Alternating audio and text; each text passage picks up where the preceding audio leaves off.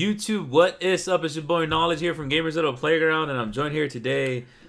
For a long time, we haven't done anything A like this. long time. I'm Javi, of course, if you guys have been to the channel for a while. Yeah, so Javi got a unique opportunity. Bethesda and 47 Hooked us up. Thank you so much. So they flew out Javi to West Virginia to play. Washington. Then they flew me out to West Virginia. He got to stay at great places, the Marriott and the Greenbrier Resort. And he got to play Fallout 76 early, which is the coolest part of the whole thing. He got to see an old vault, like an actual, real Fallout vault.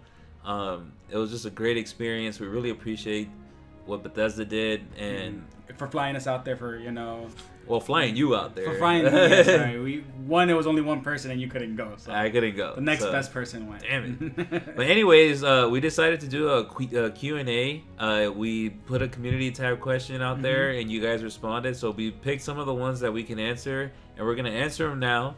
So the first question, the most important question of all the questions that was asked. Spartan 47, or Spartan X47. Can you dab? I don't remember the dab being specifically in there, but there are emotes. There is an emote wheel that I remember. I was barfing, I was scared. There's a bunch of different ones. Yeah, there's definitely they might add that. They might add that, although it might be so culturally irrelevant now that they might not even bother adding it. But obviously, I mean that's an obvious question. Every game now, like Destiny, has it. But there is emotes.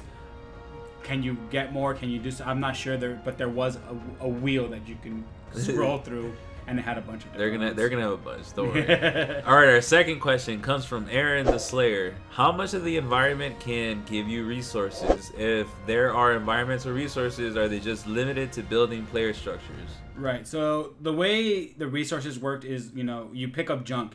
In this game, I think almost everything kind of gave you weight, but junk didn't give you much weight at all. So it's good to run around, collect flowers, collect stuff. When you're going through, it's not necessarily environment. The only environmental stuff that gives you like materials I can remember was the flowers. Otherwise, it's like you're picking up clipboards, kind of stuff from chests, from stuff like that. And most of that stuff you can like easily go to your menu once you go to a workshop, whether it be an armor workshop or whatever, and then quickly just junk all. And then also your weapons, if you have more of the same one, you can junk that to get more of the it's like an easy one, or you gotta look for the weapons and stuff, you gotta like look armor, through it. You have to look through it, because I don't think they want you to just like accidentally your best weapon get taken away. Well, I mean, I figure like if there's duplicates, it can just be like boom. I didn't see that, but I do know that it was just very easy. You just click on it, Okay. There was the material, the resource you use for is like a lot of to build other stuff in the camp. You kind of take over certain areas and then you control a camp. Okay. Right, but everyone on the map can see the camp. Yeah. There's also as you're like dismantling certain things, like if you dismantle a gun, for that specific gun type, you might get a mod that you can build. That's cool. So there's a lot of that. Alrighty. All right. Third question from this channel. It's called This Channel. That's a good name. How often do you find other players? How well and how well did VATS work? So we were, kind of in our own thing because we were part of the event. So we kind of, so you didn't because you didn't play against like other like online. Obviously, but we played people at the event. Yeah. You do see people on the map. What they did tell us though is if you murder someone that is, for example, this is going to see like if you find other players on the map, because you will find them and you can fight with them. Which we'll all get into the combat in a little bit. But when you shoot at someone, it doesn't immediately like start a PvP. But what it does is if they shoot back at you, it becomes a fight. Okay. But if you shoot them and kill them, it's considered murder, and you kind of become like in other games you can become hunted. Okay, and so when you get hunted, like an indicator? Yes, and everyone on the map can see it. And at that point, if I'm not mistaken, from what I saw and from what they were telling us, is that person that's wanted basically can no longer see people on the map, but everyone on the map can see them. Damn. So it kind of like... That's punishment right there. But I wasn't 100% sure how it worked for teams, because I don't think your teammates necessarily get wanted as well. So if you wanted to be wanted and your teammates not wanted. Oh, that's okay. That's a good question too. Yeah, cause that's something that I'm not 100% sure on. I know that it would be good to know.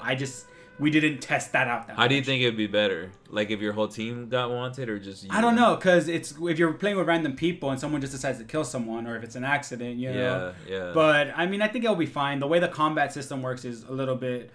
It doesn't just like you can't just like in GTA, you know, or something where it has online. You can't just one shot someone right away. You can't just throw a grenade, which is something they mentioned to us. Yeah. So basically, you do less damage if you're attacking someone that isn't attacking you.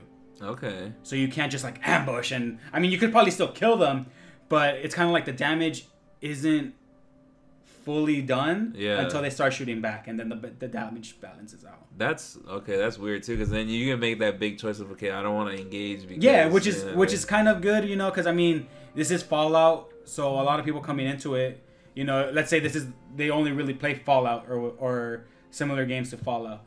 They might not like multiplayer, and that would really turn them off. Yeah. But if they get shot at and they decide, you know what, I'm gonna stay away from this and maybe just run away or whatever, at least they won't get like you can get spawn. You won't be spawn camped, you know. Yeah. It's fucking running away from fights. What is this? Halo Reach? God. All right. Fourth question. Well, I didn't finish. Well, okay. Sorry to cut you off. But the VATS. Okay, that's right. I think a lot of people want to know. They work really weird because obviously it's online. You can't stop time. Yeah, you know, lockpicking doesn't stop time. Hacking doesn't stop time. Menus and stuff don't stop time. Yeah. So neither does your VATS. The way VATS work is basically auto aiming. Okay. So you activate it and it doesn't like automatically like you click your trigger and it kind of auto aims to the target you're on. And as far as I know, level later on, I think it changes, but the way it worked, at least for us being low level, we didn't get past. I think I got to level 7 during the session. You don't really target limbs or anything like in other Fallout games. So that's the difference. It's more like when you're targeting the enemies that only have one shot. It's like that. And obviously, the closer you are, the better your aim and whatnot.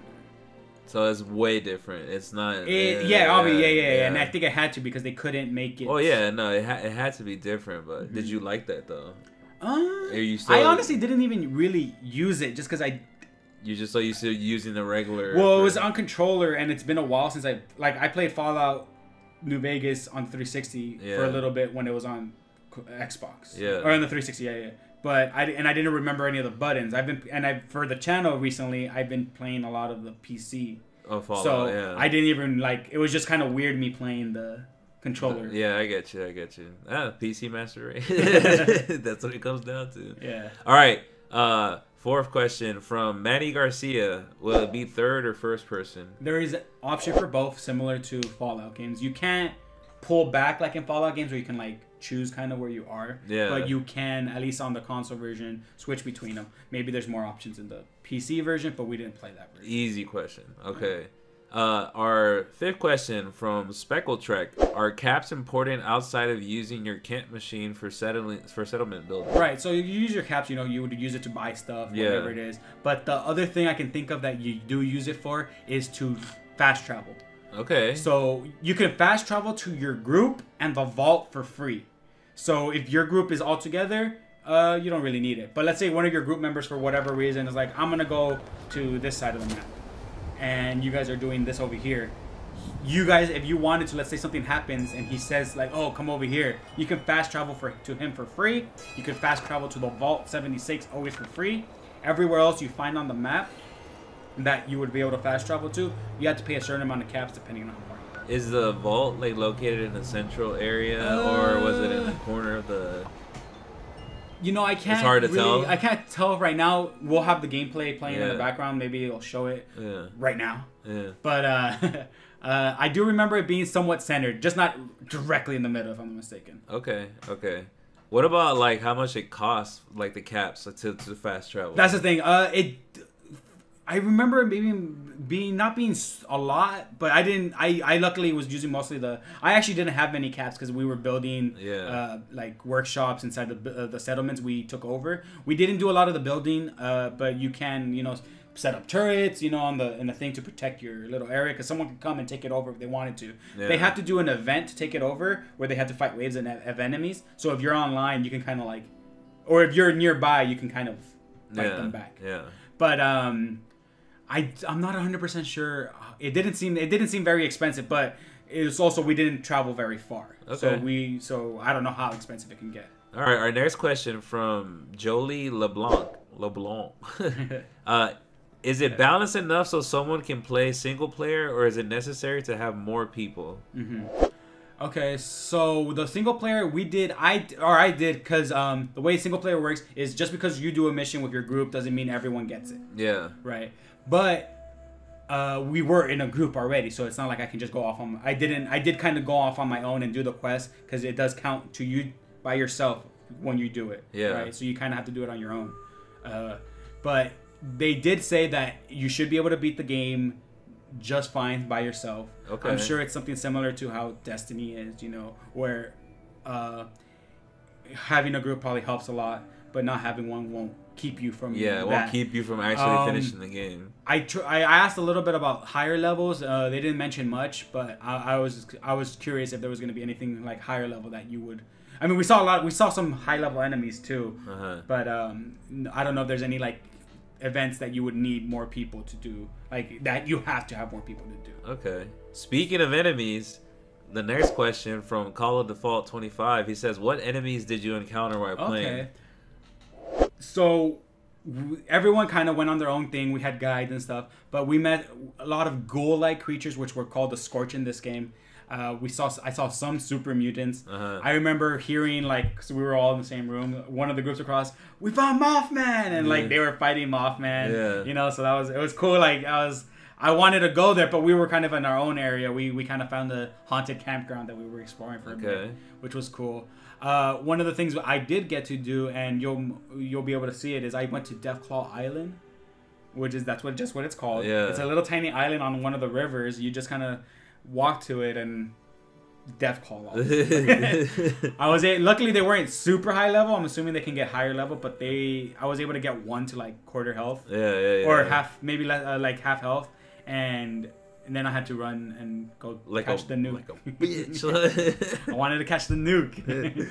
Alrighty. But there are other enemies that I didn't get to encounter myself. Yeah, like you said, for sure there'll be the sloth. I remember there's like a big sloth thing or something, and then there's a bunch of like really creepy ones that I'm assuming were in higher level areas that we didn't get to. Yeah, no, for sure there's gonna be a bunch more. Mm-hmm. And you already saw at least four or five different ones. Okay, our next question from Crowned Chaos. Well, it's not a question; it's a comment actually. Right. But I have a feeling that Fallout 76 will play a lot like Elder Scrolls Online. Right. I did play Elder Scrolls Online. Elder Scrolls Online plays like a traditional MMORPG, like how WoW or something would play. Okay. This feels more like something like maybe Red Dead Online, or even GTA Online, just not in the city without the NPCs, So it feels more like that. You're exploring. There isn't that like MMORPG feel to it to me. Okay. That's really vague what you just said. Okay, well, it doesn't feel like Elder Scrolls is like, you have your skills and stuff. This game is shooting, so you don't have your skills like that. You have perks. Yeah. The way the perks work is you get these cards. You can level up the cards and you can attach them depending on your special, which one you've leveled up. The more you have in that special, the more cards you can put and the higher level cards you can put. Yeah. And also something cool about that too was if you're in a group, you can share one of the cards if you have high enough level. Okay. So like if you want to build this certain way for more experience, for example, which is under the charisma tree, you can build towards more experience. One of the strength trees, one of the strength perks to hold more weight, you can share. Stuff like that. That's cool. I mean, that's some cool teamwork stuff. Okay, our last question from Mel B. Mm-hmm. Is there only one? No, well, only one is their story /lore NPC's quest. Okay. That's the final question. I mean, that's the question that I think a lot of people want to know because they want to know what do you do in the game? Yeah. It is that's a lot. 3 questions. Well, by the yeah. way. Mel B, that's 3 questions. Yeah. Okay. I guess, ahead. but it's it all encompasses the same thing. All right. Is there story/lore NPCs and quests? I didn't come across any NPCs. A lot of the quests come in the form of holotapes. Okay. A lot of the holotapes were really cool. There was one there's a cult involved, so there is lore. I don't know how far it will extend. Yeah. For example, something really interesting that my group kind of stumbled across was what seemed like shrines. And this isn't part of the main campaign, but this was just us exploring. Was shrines to a dark robed figure with a moose skull. Right. Okay. We found one just near the campground. We found another near a graveyard, and then we went to this church, and there was it was on where the priest would be, right? And there was skeletons of people in front row seats and stuff. So there's something, there. Yeah, yeah. I remember. But that's more of a exploration type lore.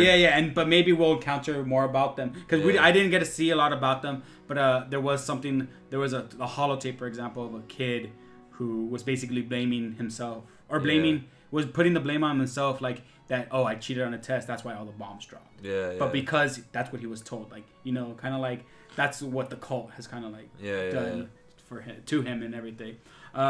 The story wise, you come out of the vault. It seems like, I guess everyone just died because, like I said, there's no NPCs, so you're just where is everyone? Yeah. And you kind of go to this area, you look for the overseer of the vault, and all you're finding is holotapes and dead people. Yeah.